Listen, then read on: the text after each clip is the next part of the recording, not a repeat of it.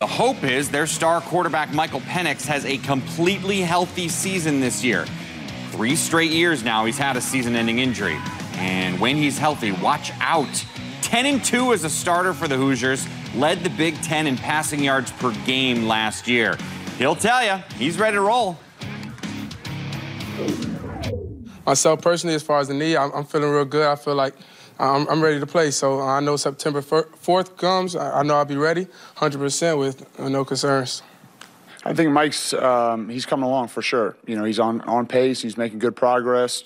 You know, the month is important for him to continue to just rehab and get strength. But he's looked great. You know, he certainly played a lot of football, familiar with the scheme. You know, I think it's just been a process of integrating some of the new pieces we have on offense with Mike and him accustomed to them and vice versa. But super talented player, has had a good attitude, certainly still moves well and throws it well. So big things ahead for Michael, and certainly fortunate that he's our quarterback.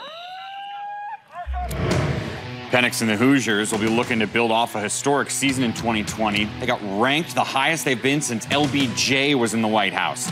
3 wins over ranked teams in one season for the first time since the year World War II ended. Beat a ranked Big Ten team on the road for the first time in nearly 2 decades. And beat a top 10 ranked team for the first time in 32 years.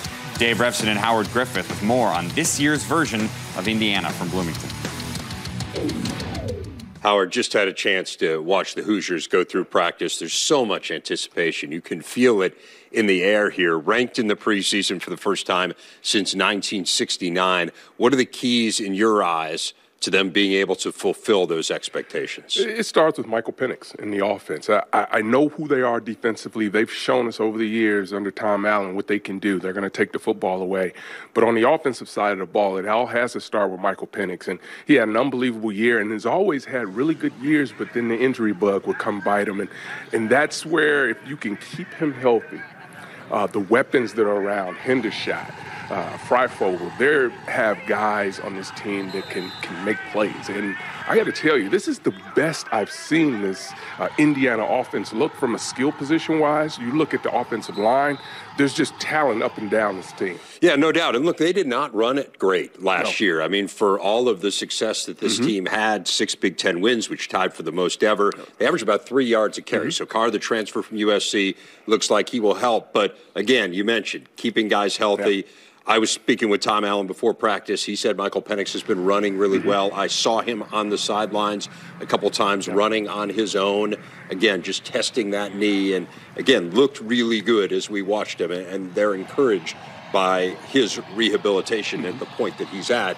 You mentioned defense, other side of the ball. This is an area where they led the Big Ten in sacks. They were second in the nation in interceptions. This is a team that can cause a lot of problems. And that secondary really creates a lot of those turnovers. And I think what they do is a great job of disguising what they're doing on the back end. So that's going to help them.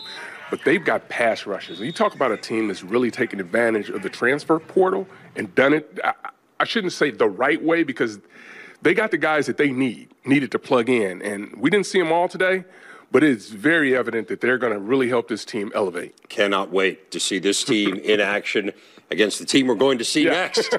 The Iowa Hawkeyes, a ranked matchup on the opening weekend on the Big Ten Network. We're going back to Indiana now. So much talk about their exciting offense. How about that D? The Hoosier defense made big play after big play last year, leading the conference in interceptions and in sacks and in total takeaways. Individually, they're led by Michael McFadden, who was first-team All-Big Ten last year, and he talked to Joshua about this coming fall. I think it's just about, running to the ball first and foremost, for sure, just having effort on 11 spots. And then after that, I think it's guys creating havoc and making plays on the back end and breaking up passes and getting picks. Just from a team standpoint, you look at the offense, obviously got a bunch of returning players there. How does going against a really good offense help benefit the team? Yeah, I mean, our offense is throwing us a lot of looks, and, we're having to adjust a lot to keep up with that. But it just, it just gives us more of an edge with the stuff we're going to see during the season. McFadden's accolades were matched last year on offense by Ty Fryfogle. The fifth-year senior wideout was also first-team All-Big Ten, and both those guys were third-team All-Americans last year. Fryfogle was top 4 in the Big Ten in all of these receiving categories last season, and he gave some time to Howard. Ty Fryfogle joins us right now, wide receiver, one of 7 super seniors on this team right now. Tell me how that experience has changed you from when you first came into the university. I mean, it's just the game, it's changed a lot. A lot of things have changed, but, it's really exciting to still be here 5 years later. What are some of the things you wanted to work on this offseason to elevate your game? Just, from a receiver standpoint, my speed, my routes, getting to know defenses, just learning coverages, just getting out breaks, just everything all around as a receiver, because I feel like you can never be too good at anything. As a team that had so much notoriety last year, how is it that you guys are battling, not becoming complacent and still staying hungry? I mean, we're still, the same hungry Indiana team that it's always been. We know it's a target on our back this year, and we're just going to take it one game at a time, 1 week at a time. Last year, in a league where Ryan Day didn't lose a single game to a Big Ten opponent all year, and where Pat Fitzgerald once again brought a school most known for their smarts to a football division title, who was the coach of the year in the Big Ten? Tom Allen. Before Allen, Indiana had one winning season since 1994. He's given them 2 straight the last 2 years. He's actually made them not the underdogs anymore, and he's standing by with Dave. Happy to have the head coach of the Hoosiers, Tom Allen, with me. Coach, there's so much anticipation surrounding this season. You finished last year ranked number 12, highest here in more than a half a century. Get the bulk of that team coming back. A lot of expectations. I'm sure these guys hear it. They're aware of it. How do you coach a team differently when there is that much expected of them? Well, we've addressed it in regards to talking about those expectations, and we don't run from them. But at the same time, we've talked even recently about how you handle that. We talk about surrendering the outcome. When you what's that look like? For a guy and how he prepares. Because I think you can sometimes feel all those things, and then you put pressure on yourself, and that's part of it. But so I think it's important for us as coaches to address it. We've got a vision for what we want. We've set that we're chasing after. We've established that, and then now we say, how do we get in ourselves when we get in those positions to be at our best when it counts the most? So to me, that's about surrendering the outcome. Let's dive into personnel a little bit. So much focus on Michael Penix. We know how good he can be when he is on. The issue, of course, has been the injuries, 3 straight season-ending injuries for him. What have you done in terms of working him towards this preseason camp and trying to keep him healthy?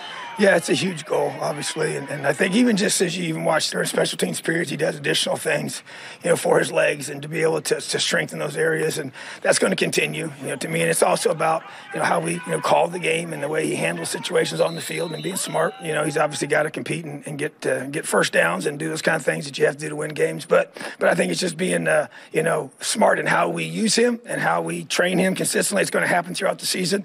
We're not going to let up on that, and our goal is obviously getting through this and let him have his best season yet. Last question for you. Last season was such a great one for this program, and yet the fans were not able to be here to enjoy it.